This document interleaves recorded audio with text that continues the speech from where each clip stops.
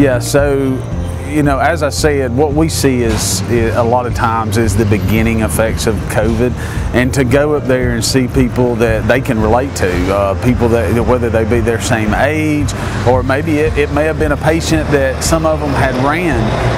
we had ran a call to their house, and then to see them laying up there, you know, in ICU on ventilators, I think the reality of the effects of the virus has, you know, affected them and motivated them where they were on the fence about the vaccine. That, you know, I've had 3 or 4 that come back and it's like, okay, I'm ready to take it, you know, because, you know, one thing that we are seeing with the vaccine, that those that are vaccinated,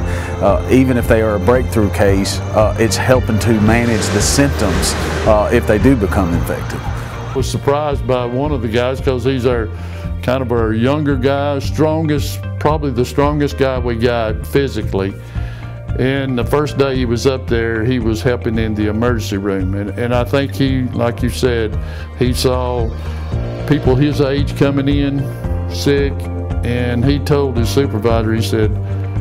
I wasn't planning on getting the shot, but can you help me get the shot? And we got him to the fire department the next day and got the shot, and he's got both shots now.